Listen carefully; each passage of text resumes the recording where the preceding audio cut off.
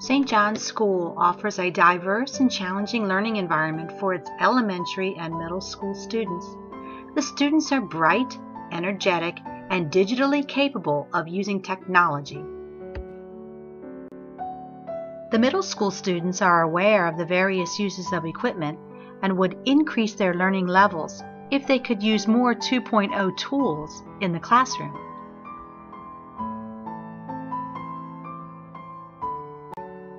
Teachers should learn to be well-versed in technology instruction because a whole new landscape of learning is at our fingertips. 4 specific 2.0 tools that the school could utilize more are Google Docs and spreadsheets, PowerPoint presentations, Windows Movie Maker, and blogging. Google Doc is a great way to share the students' documents without exchanging paper. There's only one file located in the cloud which both teacher and student have access to, and revisions and comments are made together as a team.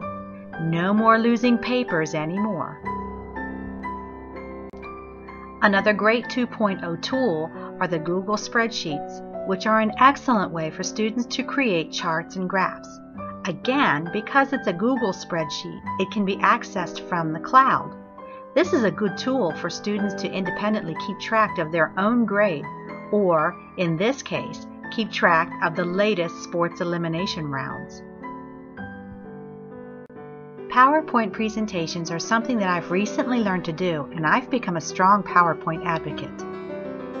Students at St. John's are already using this tool for displaying charts and presentations or anything to show on the big screen. Gone are the days of poster board presentations. Using this technology, students have the ability to make creative displays of their knowledge. Windows Movie Maker is a tool that many students will love, and it's easy to get familiar with. Students can build their PowerPoint presentation skills into making videos of their own work. Movie Maker is a great way for pulling together a student's research and honing in on creative ways to present it.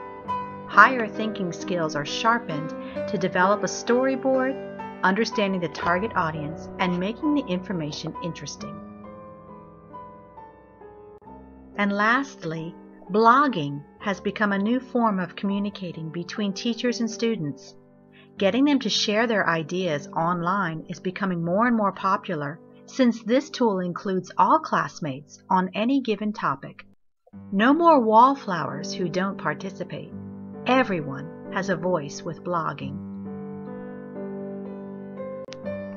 There's a multitude of resources for teachers to learn 2.0 tools to teach to their students. By using these new innovative tools, St. John's can prepare its students better to enter high school and careers using 21st century skills. At the rate technology is increasing in the schools, it won't be long before students will have access to their classes online, anytime, anywhere. St. John should stay ahead of the waves of technology by encouraging these digital natives to use the tools they feel most comfortable with.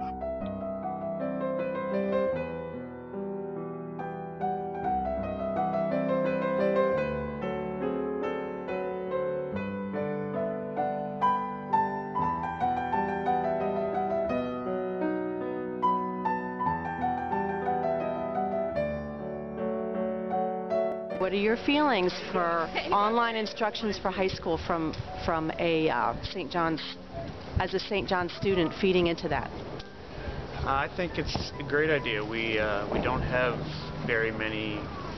Our technology is not technically up to date, so for example, we don't have a Promethean board or Smart board in the classroom. So there's some resources that the kids are not getting to take advantage of right now. So the idea of online instruction, encouraging online instruction would be great for St. John's.